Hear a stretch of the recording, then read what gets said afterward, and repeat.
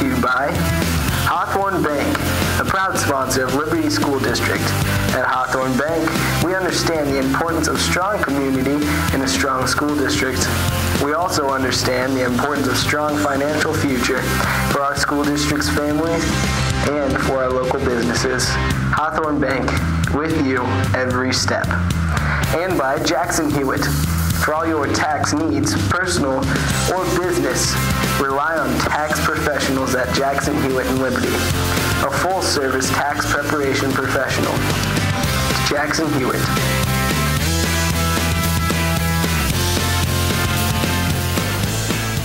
Good morning, guys. I was just telling Ryan, it's like we never left. We're back, and I hope that break was restful for you. I hope it was enjoyable for you. I was hoping that this press conference would be attended the same way Andy Reid's was yesterday, but I guess maybe I'm not that important yet. So, listen, we had a good break. Our guys got the opportunity to get some rest. We were able to take about 8 or 9 days, total days off, which is the most that our program's ever had, and it's the most that, selfishly, that our staff or any of us have had off in about 8, 9 years. So it was good for us to be rested, and I hope that in the long run, that's going to really pay off for us. We were able to play well at the William Jewell tournament. I guess the last we would have talked, we would have played Smithville on the 18th. We did not play well that night, got beat by 2, gave up 63 points, and were really, really bad defensively that night. Had a couple practices, then had the break, and then when we came back, we went over to Jewell and played well. Played well there. First game was sluggish, recovering from break and trying to get back into a rhythm. But then we got a rematch versus Smithville, and were able to win by 19, 47-28, and then got a rematch versus Park Hill South in the championship game, the same matchup that we had in our Liberty North Invitational. And we're able to win that 44-36. Played well, so in-season tournament-wise, that's the 5th consecutive in-season tournament championship we've played in, which is a huge testament to our guys that they're playing well, getting to those games, and now good news being that that's the 2nd consecutive one we've been able to win. Individual honors with it. Jake Hansen, Zach Starr were named to the all-tournament team, and Brinkley Jolly was named the MVP of our division. So we had 3 players represented, and as I told the team in the locker room, I think if awards were given out in a way that was most indicative of the tournament, I think we had a couple guys that could have won the Hustle Award, and I think our team represented our program and our school very well that week. So it was good for us, so we after starting 0-2, we've been able to win 8 of our last 9 and have an opportunity tonight to play Park Hill, who is coached by a good friend of mine, Dave Garrison, who I think is a fine coach, and he'll have his guys ready. They've had about 2-3 weeks to prepare for us, and I know they'll be ready. So with that, I'll turn it over to you all and open it up for questions.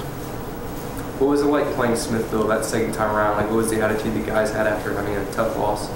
Well, I'd be lying if I didn't tell you that there was extra motivation for it, because clearly, we were on a decent stretch and then just kind of stunk that night. So I think that, in life you don't get a lot of time to do do-overs, and we got a chance to do a do-over against them, and as a staff, we tried to prepare the guys like it was any other game. Not to, I don't think that's right or fair if you are preparing a team and then prepare them different for a game, because then they're going to sense something's different, and they might be a little tense or they might be a little loose. So we tried to prepare as our normal preparation would dictate. But the guys were pretty locked in. They were pretty focused. They wanted, if you want to use the word revenge, sure, but they were pretty focused. They really wanted that game, and as far as total games go, that might be as complete of a game as we had played up to that point in the year. We were really good defensively, pretty sound offensively, and just we executed some stuff late, some situational stuff, and then in the second half went on I think the reporter told me after the game something like a 20-2 run in the third into fourth quarter, which is which will help you win some games if you do that. How big was it for your team's confidence level to beat Park Hill South again? Yeah, it's a great question, because it's the reverse of what Ryan just asked, where Smithville is a team that beat us. So from the outside you could say, well, then we've got the motivation to want to get revenge or beat them. And then on the flip, Park Hill South is a team who we have great respect for. We know how good they are, and we beat them. So then if I'm using that logic, then the logic would be true for Park Hill South, and they would be just as excited for revenge against us. And I know this sounds silly, but it's the same answer almost. We tried to prepare in a way that it was like any other game. We used it to our advantage, that we had played them and beat them before. Like we told the guys, you don't get any points on the scoreboard because you beat them before. The score doesn't start 6-0 because you won. But we knew some of their tendencies. We knew some of the things that they did, and so we were able to use that as a point of reference come game time. So we were able to say, do you remember what 14 does on ball screens? Do you remember how 23 plays in the post? Do you remember 55 is a left-handed driver? 20 is a standstill shooter. We got to put them in drive. Do you remember they're not very deep? And so the point of reference was easier for our guys to be able to draw from. But don't kid yourself. I mean, they had a quote in the paper, and it's exactly the truth, is, that when they saw the brackets, that's the matchup they were hoping for. So I think it speaks well to our guys. I think it speaks very well to them that they prepared in a way that allowed them to have success and then to go out. I mean, the place was just, I don't know how many of you were there, but I mean, the place was just awesome. It was standing room only. It was a great atmosphere for our guys to play in, and we were glad that we were able to take care of business against them. Now that the season's kind of in full swing, up until now, how have you seen improvement since day one? Well,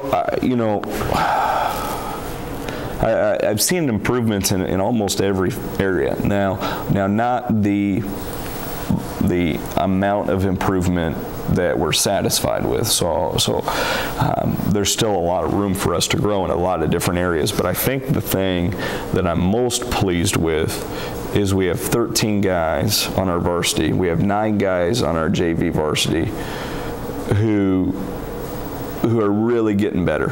I can point to all 22 guys individually being a better player in some area. I can point to our team growing, JV and varsity growing. So the biggest improvement that I've seen is that we're consistent. So I know what I'm going to get from our guys. I know what our team's going to be like, and I don't have to spend a lot of time, our staff doesn't have to spend a lot of time coaching effort. And so when we don't have to coach effort, you can coach skill and situation and different things. So the biggest improvement I've seen is our seniors and our guys that are returning in the program have done a good job teaching our newer guys, and then kind of refreshing themselves on the need to be consistent and be a steady, dutiful worker to be able to be a solid team. And then what that allows too is it doesn't allow us time to worry about some of the weaknesses or some of the things. We know they're there. We know we have weaknesses. We know we're not as good in some areas.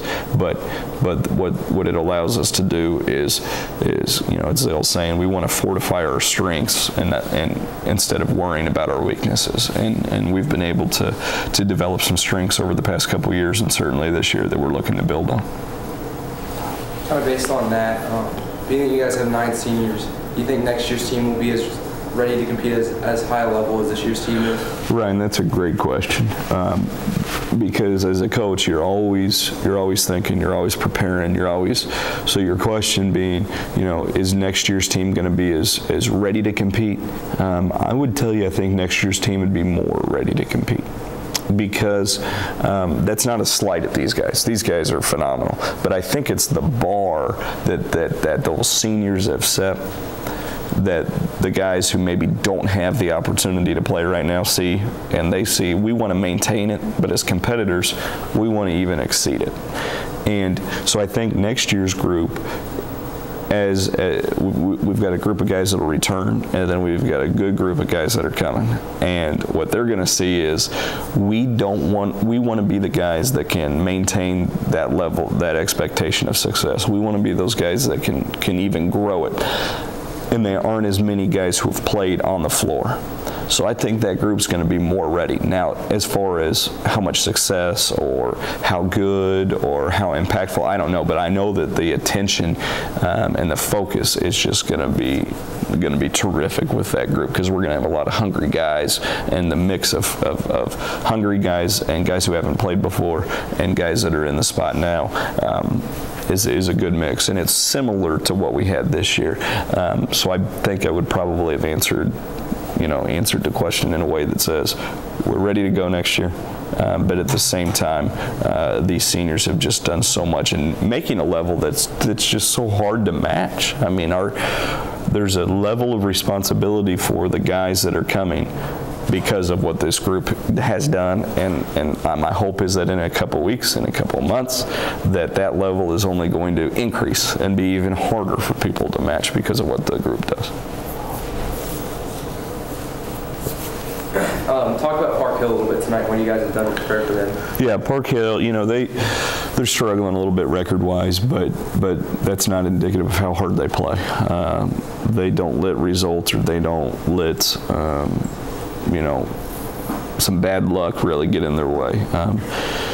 Coach Hill's done a good job on the scout. He's got a very detailed report ready for our guys. We spent some time the past couple days looking at them, walking through some stuff on the floor, how we're going to defend certain actions that they run, talking about their personnel tendencies. Guys are right-handed, left-handed, shooter, driver, aggressive, non-aggressive, passer, rebounder, et cetera, et cetera. We've shared a lot of video with our guys on it, so they've had some time to study individually. But it's a team whose record does not indicate their level of ability or their want to, as people say. I mean, they are, Blue Springs South is, in my opinion, and Lee Summit West, probably two of the best teams, if not the best teams in the city. And Park Hill is within a couple possessions of South a couple weeks ago, going into the fourth quarter. So maybe you can help me, but I think the stat is they've lost of their 8 games that they've lost, they've had a lead or been leading in 4 or 5 of them. So, they'll just as they're 2-8 or 2-9, they very well could be 5-4 or 4-5.